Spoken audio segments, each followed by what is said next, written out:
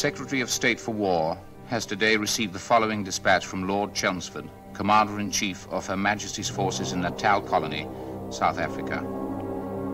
I regret to report a very disastrous engagement which took place on the morning of the 22nd January between the armies of the Zulu King, Ketshewea, and our own No. 3 column, consisting of 5 companies of the 1st Battalion, 24th Regiment of Foot, and 1 company of the 2nd Battalion, a total of nearly 1,500 men, officers, and other ranks. The Zulus, in overwhelming numbers, launched a highly disciplined attack on the slopes of the mountain of Isandhlwana, and in spite of gallant resistance, the column was completely annihilated.